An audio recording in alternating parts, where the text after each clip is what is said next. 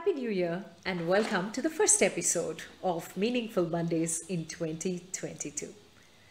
And 3rd January is celebrated as Balika Din in Maharashtra, the day when the mother of India's feminist movement was born and India's first female teacher was born. Savitribai Phule is the one I am celebrating on Meaningful Mondays.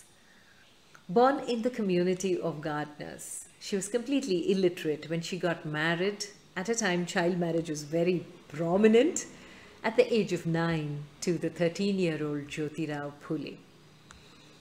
A book that was gifted to her by a missionary, and seeing her eagerness in wanting to read that book, Jyoti Rao became her first teacher. And from then on, her interest and enthusiasm allowed her to finally reach the teacher certification course and completing it with aplomb. Education, she realized, was the biggest asset anyone can carry with them, and therefore wanted to educate as many people as possible, especially in the lower castes. So when she and her husband opened schools, they noticed that the number of girls were outnumbering the number of boys who were coming. And soon, to her credit, she became the first person to open an all-girls school in India. The branches started increasing in number because seeing the enthusiasm, they decided they'll not have schools very far away, but as a result, smaller schools in many areas started opening. And here was this husband and wife duo wanting to not only take education to the next level, where casteism was very prominent. She was trying to do her bit to become a social reformer thanks to the influence of her husband. And one of the things that is still credited to her is the barber protest. Young girls were turning widows, and there was one ritual that was being followed by society at that point of tonsuring the head of young widows.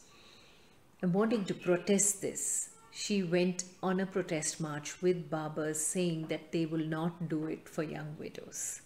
In fact, when the widow was thrown out of home and she was expecting, there are many cases where Savitribai brought them to her house and made sure that they had a safe pregnancy and then allowed them to do what they wanted to do. She also went on to be one of the first people to speak on caste divide. Much before the rest of society spoke about it. She has, in fact, to her credit, poetries that she has written, and she has mentioned about the Dalit as a caste, a community that was being ill-treated by society.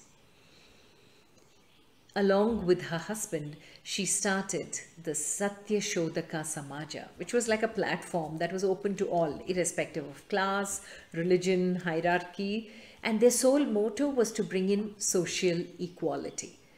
And as an extension of this, they even started the Satya Shodhaka marriage, wherein marrying couples, but on the pledge of promoting education and equality. To her credit, she also has widow remarriage, which they encouraged as a couple.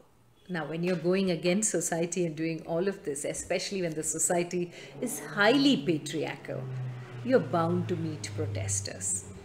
So there were people who were throwing dung balls at her, mud at her, but the patient Jyoti Rao told Savitribai that make sure you carry one more sari in your bag because you can't individually fight these people. And that was one thing she always carried with her. Whenever anyone dirtied her clothes, she would go to the place she needed to and change her sari. Amazing clarity, right? And this is what makes Savitribai Phule somebody that we can emulate. Going on to even serve society when India was hit by the plague.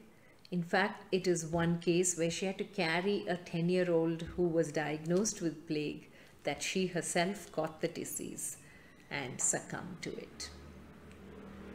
What an amazing life. And what beautiful life lessons. If you believe in a cause, just move and head on, face every opposition.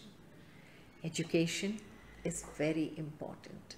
It dispels a lot of myths and gives you the confidence to speak up. And when you know society is protesting against you, you know you're doing the right thing. Just move ahead, absolutely confident. A beautiful note to end today's Meaningful Mondays. If you haven't heard of Savitribai Phule, I recommend read about her. Google is full of information, but definitely use your discretion and be aware of such amazing human beings we had amongst us. And today, definitely remember her if you know women or you are a woman. Because if women today are out there in society playing roles and asking for what is right and wrong, the start of it all, the seed was sown by this amazing woman, Savitribai Phule. Have a beautiful, meaningful week ahead. Stay safe, stay blessed.